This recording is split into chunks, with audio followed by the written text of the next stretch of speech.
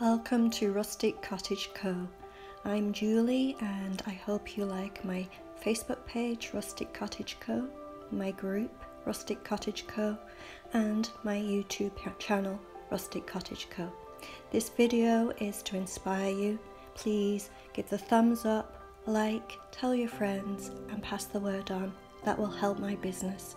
I much appreciate the time you're taking to enjoy this video. Please keep watching and let me know what you think in the comments.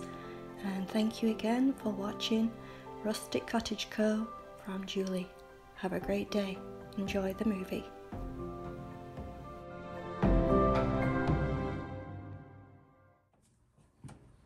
So I have this old rustic trunk. I've completely cleaned it down. I'm right now just pulling off anything that's loose on it and making sure that the top is completely smooth as it can be for something that's old and rustic. I'm not going to do a base coat because this wood, this rusty metal and everything that's on here is base enough to wet distress back and would look beautiful.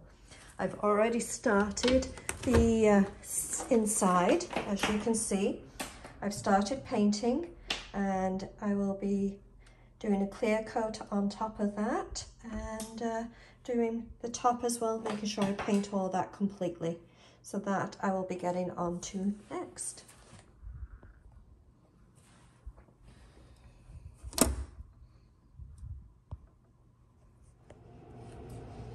Well, not looking too great right now. It's in the sink because it needs a good scrub, but I found this in the shed of the new place, and well, I don't know if I can pick it up. I don't know if it's got a lot of grunt on it. It's gonna see if it's got all kinds of things going on here. I'm not sure why a bird house weirdness. I don't even know what grunge that is, but anyway, it's a little bird house. And I'm going to give it a good scrub, and it's free, so love that because I'm always excited to use anything free and just upcycle and see what I can make with it. So I'm going to have some fun with this. Let's see what I can do. Let's get scrubbing. Now this one was hung up in the yard and it's so cute. So I'm going to have some fun with this one too. Had one of the signs came up, so I'm going to see what I can do with this one. Maybe put that back on where it goes here, stick it back on and clean it all up first and go from there.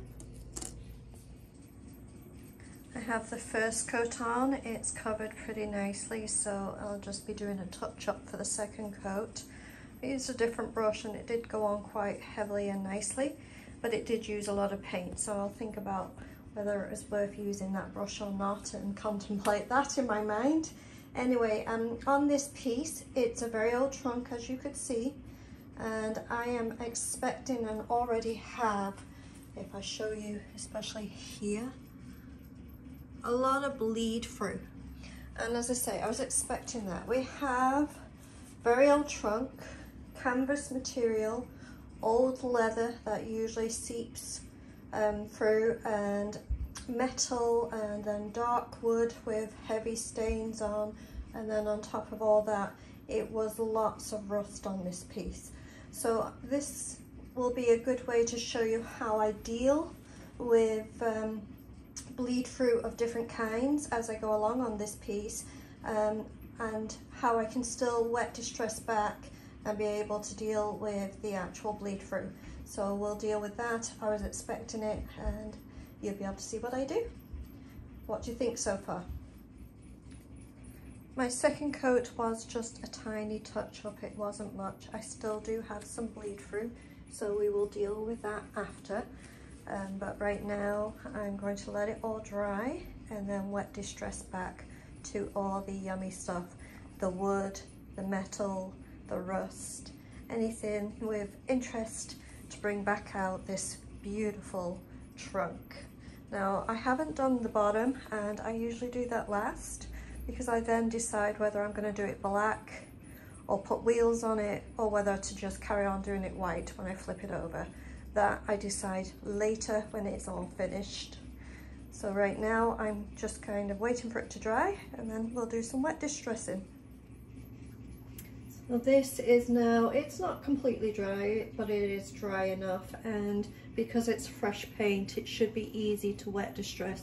Wet distressing simply means using a wet, damp cloth to rub away back the water-based paint to reveal what's underneath. So you're just rubbing away detail to come back. And I'm just going to go over all the metal, any of the rust, and just any of the detail. And as I say, it doesn't need a lot of hard work rubbing when it's fresh paint. And that's always the easiest time to wet distress. You don't have to, you can go back and wet distress days later, but you generally, because it's hardened paint, you have to just rub a little harder. So I'm just going over all the detail and just around, showing off the metal everywhere.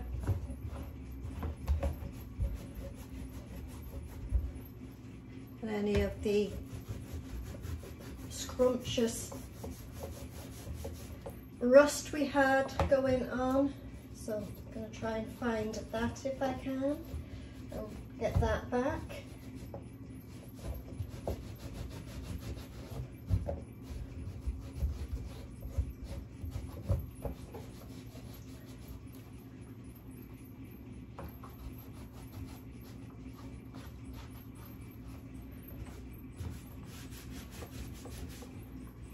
Anywhere that's interesting detail, just rub away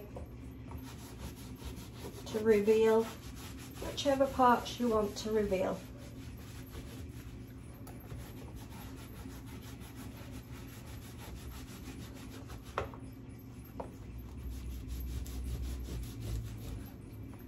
And I find if you've got a line that way, if you go against the line, you get more interesting rubbing back.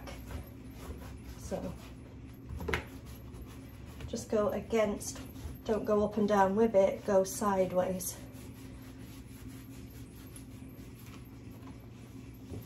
So I'm going to just continue to do this. It's quick and easy, but I think you get the drift of what I'm trying to achieve, and certainly I wouldn't want to watch someone rubbing for 10 minutes doing the same thing over and over.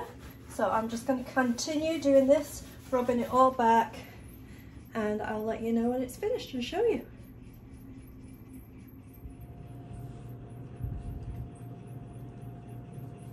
So I've got the first coat on both of these, and I'll be waiting for that to dry and put a second coat on, and then I'll do some wet distressing back. They're looking cute. So I've painted up the birdhouse, and I painted up the little tiny store, country store.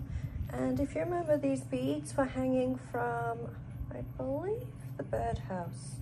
So I've painted up those and wet distressed back on all of it. And I will put a clear coat on top of everything, and those will be pretty much ready to go. And let's get them ready and display them nicely. What do you think? So I finished putting the clear coat on these, and I'll show you which one I used in just a minute. I found a little bit of, if I can show it here, a little bit of yellowing, which does happen sometimes when you put a clear coat on. But this actual video is one of those that, because I'm using old wood, stuff that's just, you know, almost been thrown away, I knew there'd be some bleed through, and we're going to address that once it's dry.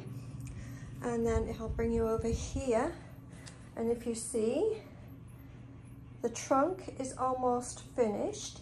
It's got the clear coat on, and we have a little of the the bleed through up here and a little bit of some colouring here, and we're going to address that, as I say, once it is dry. And I'm just going to bring you, sorry, over to here just because this is where I actually ran out of the clear coat. So I ran out of it but used it all up. This is the brand I use for the clear coat. It does yellow on old wood. There's not many that don't, and you'll be told and jump in. A lot of people will say, well, with DIY paint or with whatever paint and this paint, they don't yellow. No, they may be better. They may be quality. Maybe they don't yellow as much, but I've never found one to be 100%. And I'm used to working with this, and I work well with what I have and what I can get a hold of easily. The DIY paint I have used, I have some, and it is one of my favorites. It's just a little expensive, especially to try and purchase it for Canada. And with everything that's happened in, with going on in life right now, it's been very hard to get over the border. So I only use what I call good quality paints that are good for the job, that I find fun to work with. So the brands I use, I can usually get locally. So next we are going to do some black wax once this is dry. So I'm going to be putting a second coat on the beads, and I figured I would do one more set. So if you didn't remember, here's the beads. I think they may be chestnuts. I'm not sure what they are. Anyway, I'm going to be painting a third set here, and just paint them white all over, and then paint a second coat onto the ones that I've already put the first coat on. And then we will work with these after. So I'm just going to cover them completely with a smaller brush. While I'm doing this, I usually get it all over my fingers. I am sure there's an easier way. I think some people put them on a tray or a plastic plate and just get the paint all in there. That might be another way of doing it, but this is fine. And then, as I say, with the ones already done, just do a second coat, covering them completely. And once all the beads have 2 coats on them, then I will wet distress them just slightly. I don't want them rough and completely. I just want a couple of them wet distressed. So I will do that after they've got completely 2 coats on them. So I'm going to finish that off afterwards. You don't need to watch me doing all that. And then we'll get on to the next stage of those. Now what I wanted to show you is how I deal with any yellowing, as you can see the yellowing, or if there's any bleed through. So I've got clear coat on top of here, which usually brings out the yellowing. So what I do with a smaller brush, I just go back in and cover the yellowing part only. And that works really well. Now you can leave it like that and just let it be. If you're just putting it in your home, it's a little decor. But if you are going to be cleaning it with a cleaner or some kind of washing it, wiping it, that kind of thing, then you'll want to cover this with a sealer again. Or like myself, if you're selling it, you again need to cover it with a sealer. So after you've done the white, you don't want to be putting back on top the clear coat again. What you want to do is go in with a white wax, and that will then encourage it to stay white, give it a sealer, and you're ready to go, because you've got literally clear coat sealer on all of it, and then you just did a touch-up area here where you can just, once the paint is dry, just put a white wax on top of the area that did some bleed through. So I've got some here too. Quite a lot of the time the bleed through is where any of the clear coat was heavy, or if there's any bleed through from old wood, that can also create it. So I'm just going over all the parts here that has got any kind of yellow in. And this is the same as what I will be doing with the trunk as well. The same concept.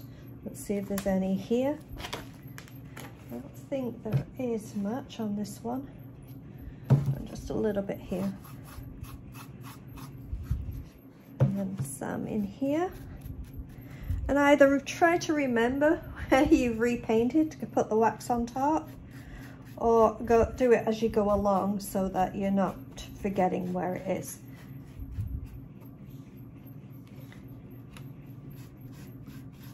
I find it's good enough as it is, without re-wet distressing back, but that's up to you.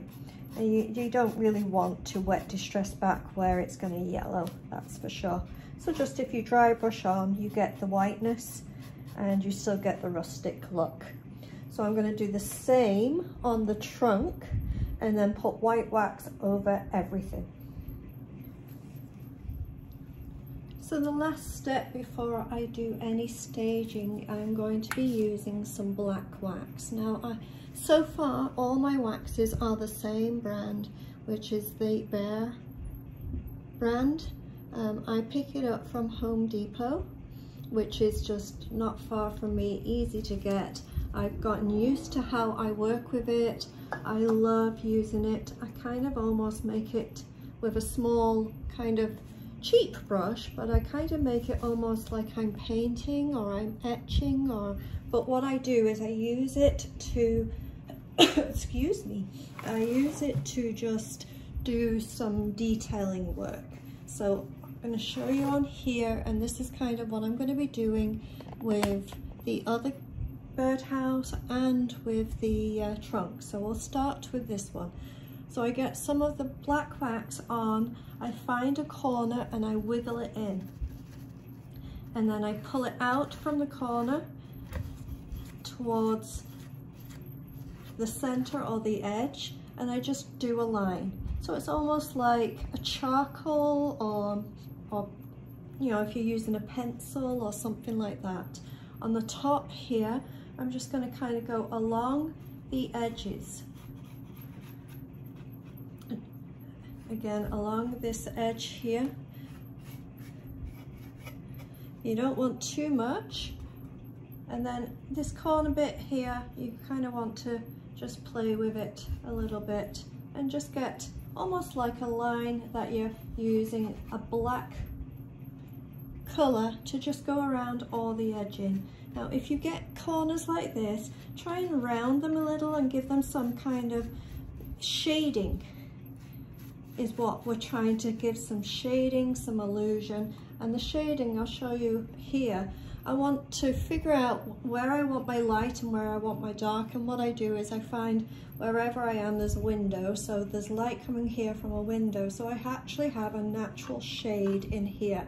So I'm going to work with what's in front of me rather than make it up as I go, and just create that shade, that shadowing, and then just use your fingers to just soften it out and around the edges, and just shadowing with your fingers, with the brush, and just try and get it a little bit at a peak at the ends rather than a harsh line. And then again on this side here, just, can you see, I'm just kind of shadowing the corner and doing that. And then these corners, I'm just kind of giving them a rounded kind of corner with shadowing. On here, I'll tip it this way so you can see.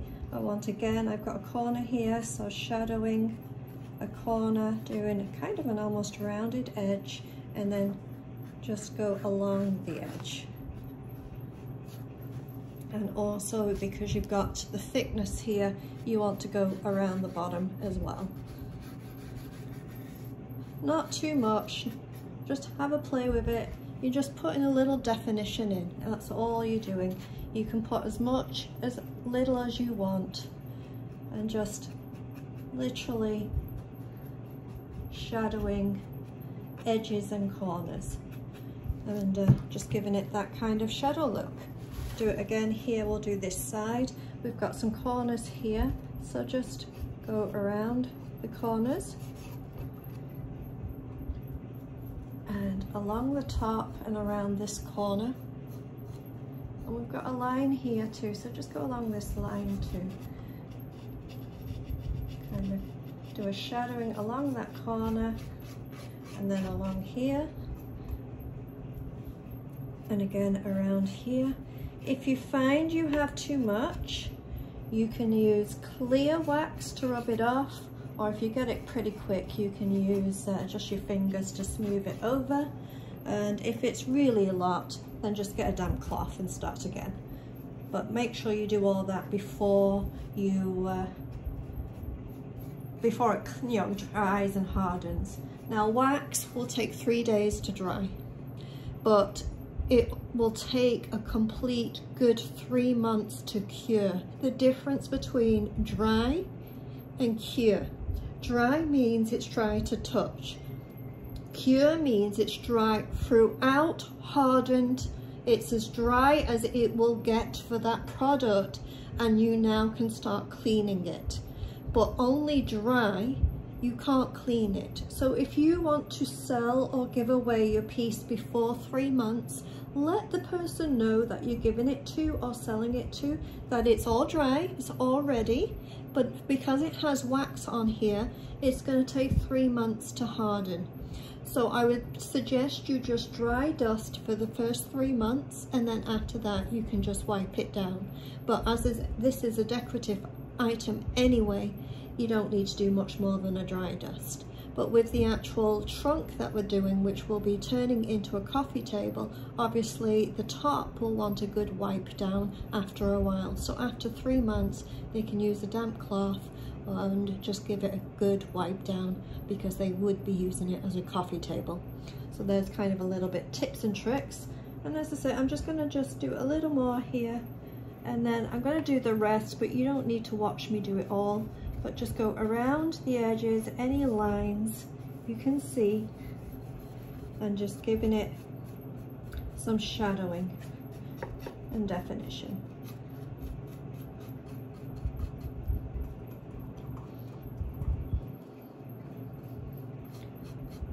Now I've gone in quite heavy there, so I'm just going to use my finger just to soften it. And if I find that is still too much, just use a cloth and just rub. And if you find it's still too much, you can use a damp cloth. But that to me is perfect. And if you find the rubbing is a little too harsh, you can always just pat like this. And again, we'll just do this piece here.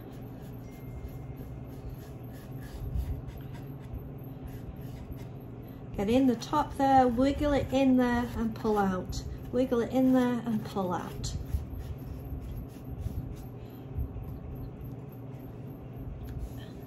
Find your corners, soften the corners with some shadowing. Soften this corner. And this one here. And then just edge it to give it that line of definition.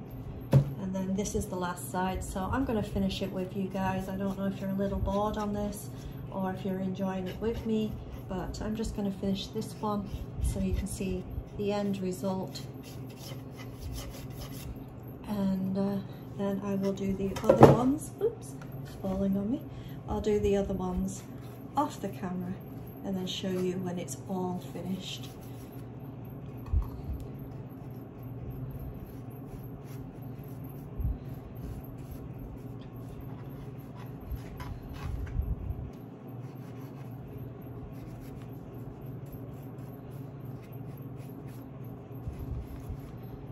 If you want it to be darker or more, you can do more. It's up to you how you want the shadowing to be and how much and how little and all that kind of stuff.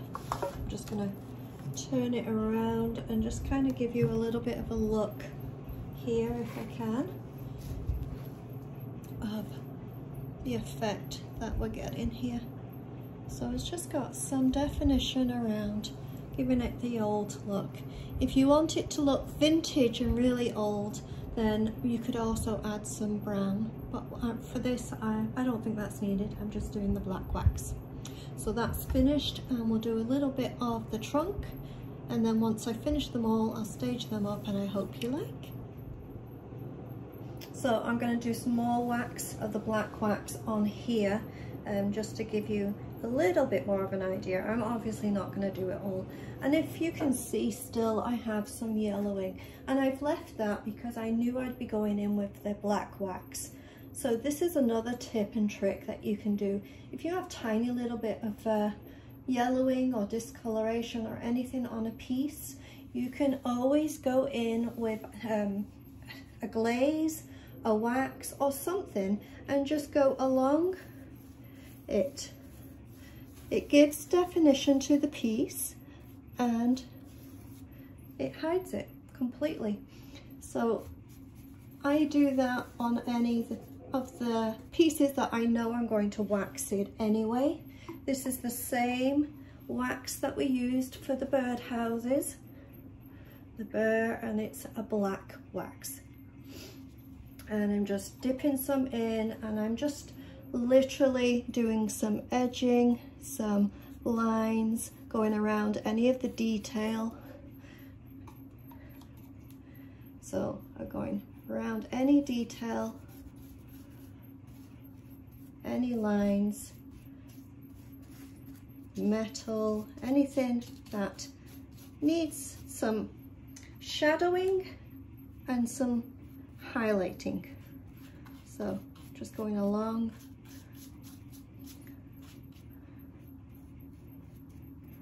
And you can do as much or as little as you like. Use your fingers to bring it back, or use a cloth. I do fingers. I like to get my fingers right in there. Most projects, no matter how or what they are, I'm dirty by the end, but it's the texture, it's the feel, it's the getting right in there using natural things like your fingers. I find it gives me the creative look I'm looking for.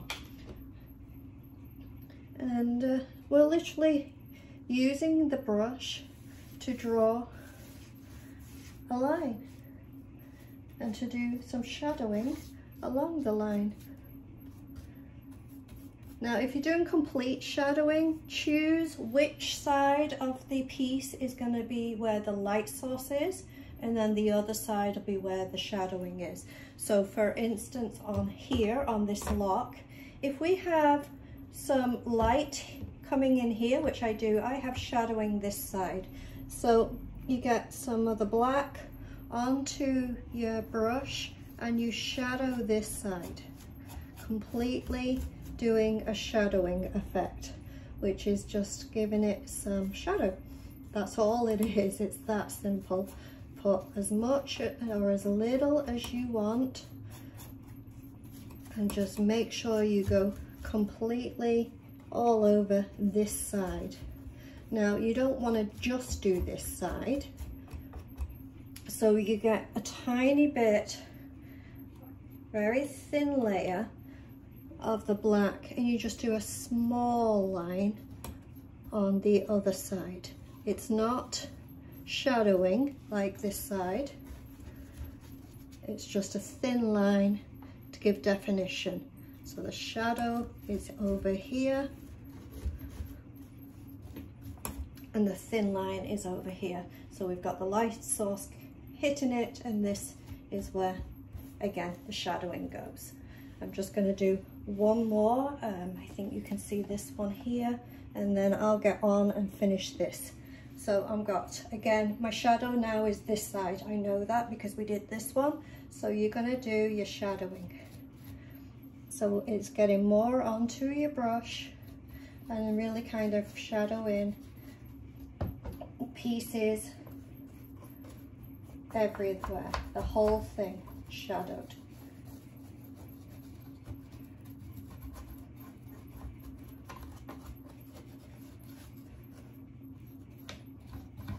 And then get some on your brush, but make sure it's only a thin, tiny amount, thin line, so you're only doing kind of a line on this side.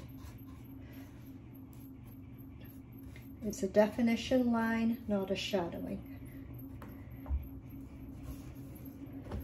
So you shadow here.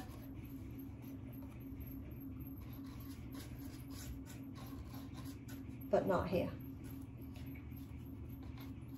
And play with it, have fun with it. There's no right or wrong, just play with it until you like it. Step back every now and then, just make sure you're getting exactly how you want it to be. And you soon with it get kind of, you can be quick like this and still get the effect you want. But if you're not sure, then do it a little slower. All right, I'm going to do the rest of this piece and then I can show you all finished. This will be the coffee table and we've got the decorations to go on top. I hope you like. Let me know in the comments if you love the look, if you love the decor on it. Would you change it? Would you put something else on it? Is it a coffee table to you? Let me know what you think and give me the thumbs up. And next is the stage pictures I hope you like.